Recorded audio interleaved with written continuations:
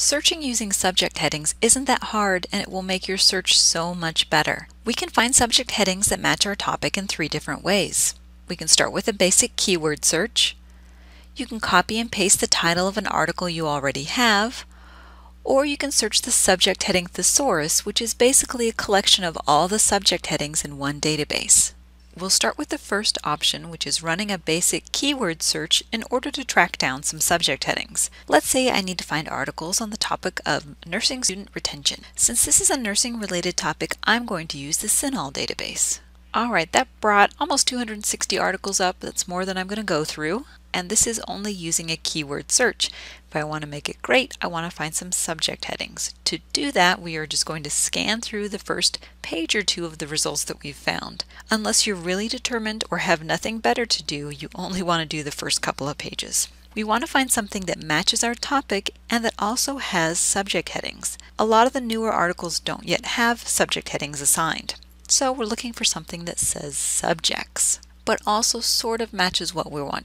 So you're looking to see if the subjects seem to match your topic and if the article title matches your topic. The subjects in number 3 seem to be a pretty good match, but the article title's not great because I'm not looking specifically for Aboriginal students in Western Australia. Article number 4 looks like it's a great match. And once you find an article and a list of subject headings that seem to match, go ahead and click on the article link. In EBSCO databases like CINAHL or PsycInfo or Sports Discus, they generally divide the subjects into major and minor. The major subjects naturally are the subjects that are the major focus of the paper, where the minor subjects, these things are mentioned or are part of the study but aren't the major focus. The absolutely coolest feature here is that all you need to do is click on the link and bam, there are all the other articles which also have that subject heading. And of course, this is only one concept. A really good search always has 2 to 3 concepts. This is only focused on student retention. If I also want to add the concept of nursing students, I need to go back to that article. So all I need to do is click on the back button. So I'm going to go ahead and select the other subject heading that I'm interested in, and that is students, nursing. Okay, so obviously in a nursing database, any articles using nursing students as a subject heading are going to find a lot of stuff. So 13,000, more than I want. But now I want to combine the concept of nursing students and student retention. Another super awesome feature of a lot of these databases is they make this really easy. In almost all the EBSCO databases, all you need to do is make sure you've expanded the search history, and then you're going to see a list of all the searches you do.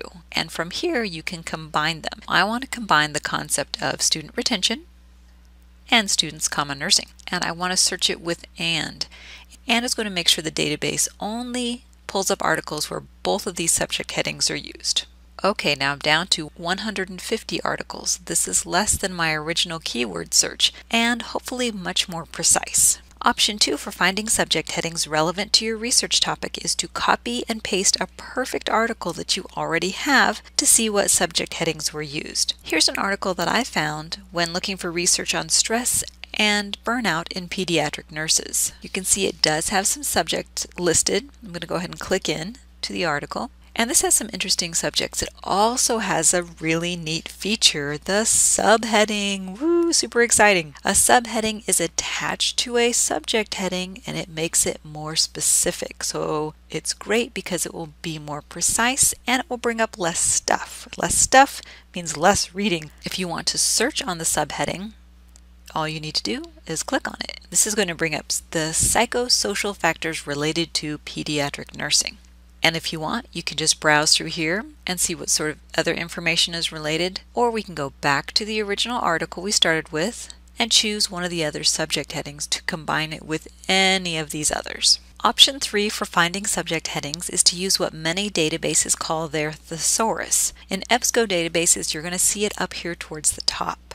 CINAHL calls it their CINAHL headings, and PubMed calls theirs MESH. This is super extra 100%. You don't need to know it, but I do think it's kind of cool, and it's really helpful if you get used to using it and learn to like using it. So we'll start up here with CINAHL headings, and let's say I'm interested in articles on skin cancer. So I don't know what subject heading CINAHL uses for skin cancer, so I'm just going to type in the words that I know. And when you're searching the subject heading thesaurus or the CINAHL headings or whatever search tool you're in, stick to one concept at a time. It's going to really stress out the database if you do more than one, because this is a sub database within the larger one. Okay, CINAHL says, hey, great job searching on skin cancer, but actually we use the term skin neoplasms. And one of the things I really like about searching the subject heading database is that you can combine your searches and make it more specific by using subheadings. I'll show you how to do that. So I want to search on skin neoplasms. I'm just going to click the little checkbox here, and as soon as I do that, I'll move across the right here and you can see all of these subheadings show up. And for this one, there's a lot.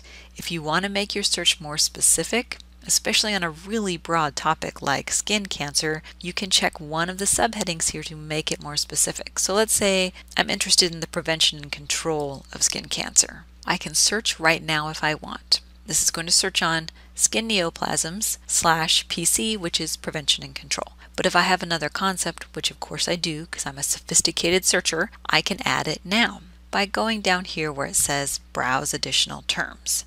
So I'm going to say that I am focused on teenagers. I want to know how to prevent and control skin cancer in teenagers.